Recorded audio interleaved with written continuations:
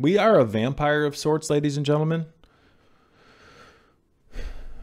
And you can look at that as a bad thing, or you can look at it as a good thing. And what I don't mean to say, many people are vampires. They're a negative vampire, excuse me. They take more and they give nothing back. But human beings, ladies and gentlemen, like most organisms, require a symbiotic connection to the world around us. We need to take energy from food. We need to take in energy from the world around us in the form of breath. This is all an exchange, ladies and gentlemen.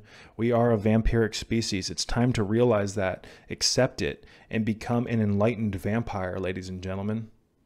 A vampire is an organism that feeds off the life force of another organism. We all do that. Plants do it as well. They take energy from the sun through photosynthesis and create energy. Our skin creates energy, creates the, what am I saying? It creates the hormone, vitamin D, which is actually a hormone.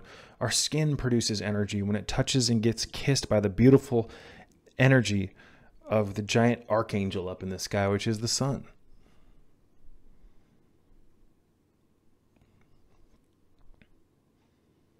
Every time we sit down to eat food, we are doing so to sustain life, to reanimate our tissues, to reanimate our minds, to reinvigorate our protoplasm, our organs, our glands, etc., with the life force which is contained within the object that we're consuming. This body is so miraculous that it knows how to weave energy or take energy out of pretty much whatever it consumes, as long as it's not poisonous.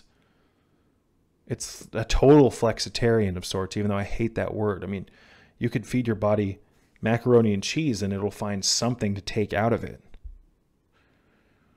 True intelligent people are conscious of what they're doing every time they sit down to eat.